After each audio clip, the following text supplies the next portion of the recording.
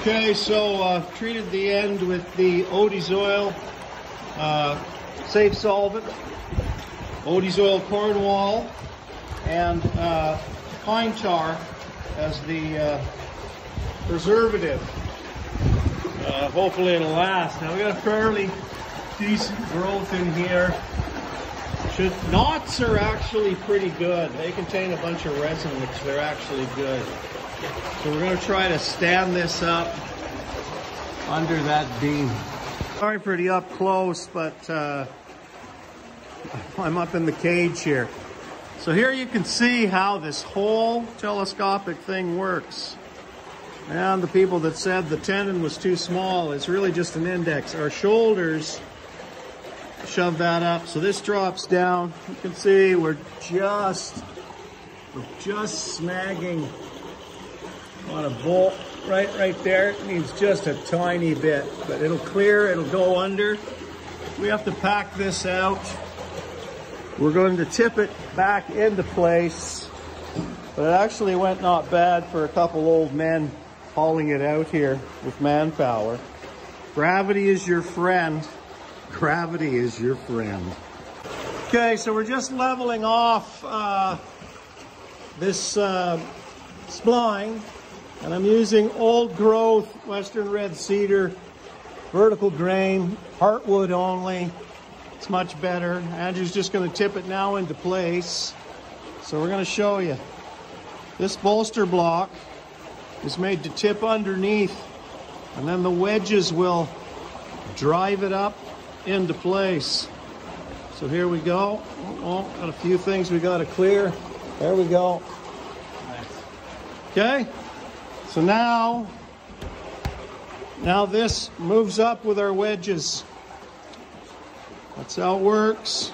Okay, so here's what we got going. You can see that wedge.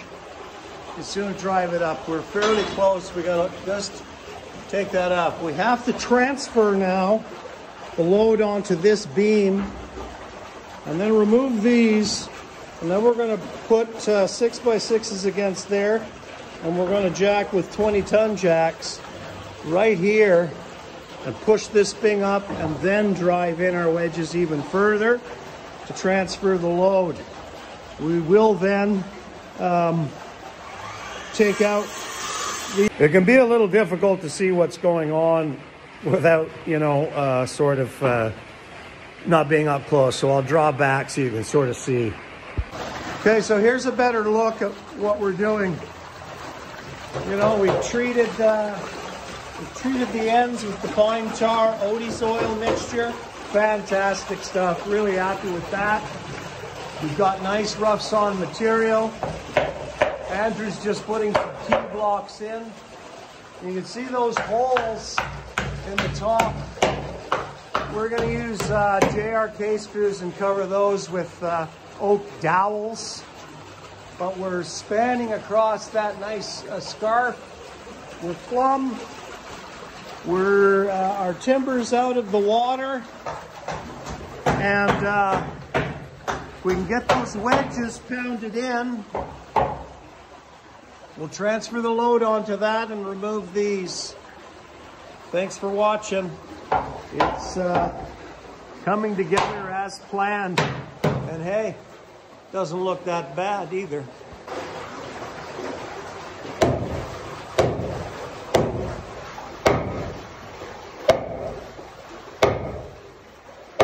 we're going to transfer the load.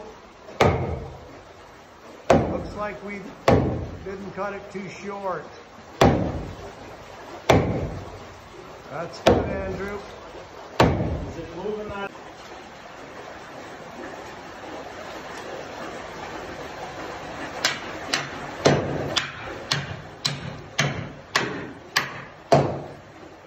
Step back for a second so we can see that post. That's pretty decent there, Andrew.